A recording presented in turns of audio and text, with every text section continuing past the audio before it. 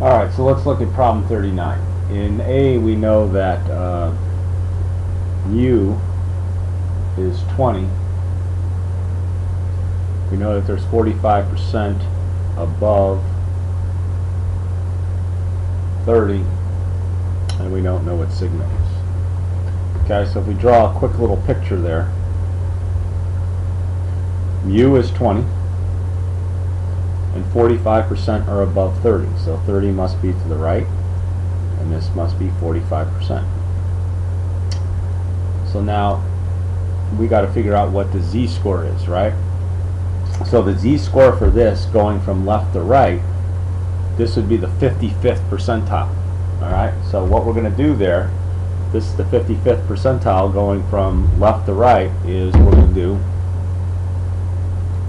second distribution, inverse norm 0.55, and that gives us a z-score of 0.126.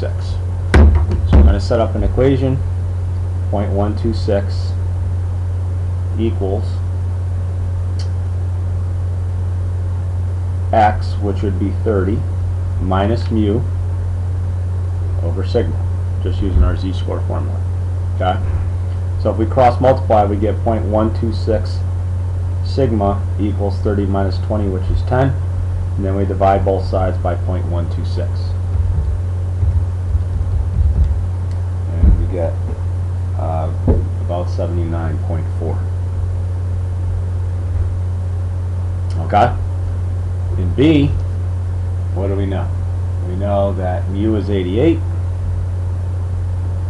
and we know that 2% are below 50, and we don't know what sigma is again. Okay? So, draw a picture. Mu is 88, 50 is over here somewhere, 2% are below.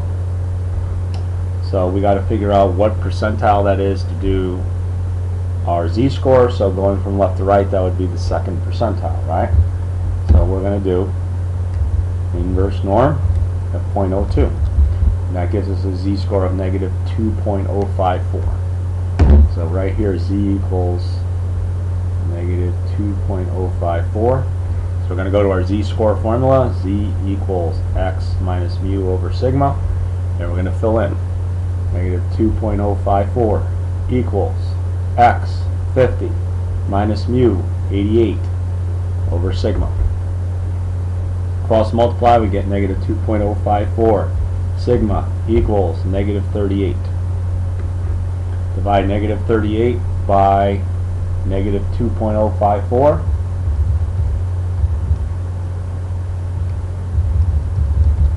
And you get around 18.5. Okay, let's go to C. So what do we know in C? We know that sigma is 5,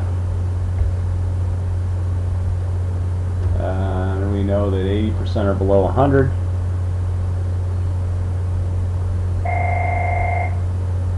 and we want to know what mu is. So here we go. So there's a phone ringing in the background. I apologize for that. We're going to draw a picture. We don't know what mu is, but we know that 100 must be here. 80% are below that.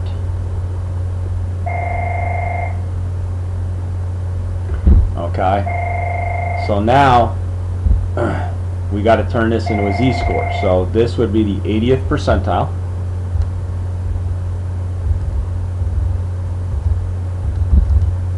And that's 0.842. So right here, z equals 0.842. So we get a z, so we're going to use our z-score formula of x minus mu over sigma.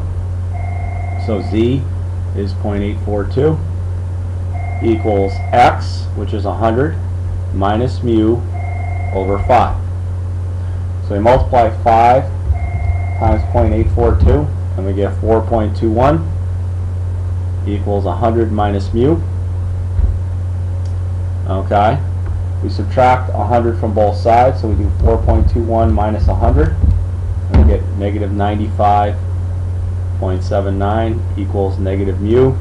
Divide both sides by -1, we get mu equals 95.79. Okay? And then the last one is D. And we know that sigma is 15. We know that 10% are above 17.2. And again, we want to know what mu is. So we draw a picture.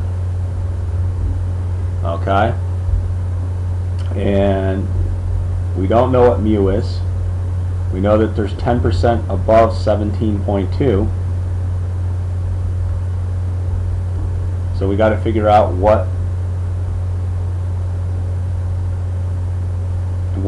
z-score that is. So we're going to do inverse norm.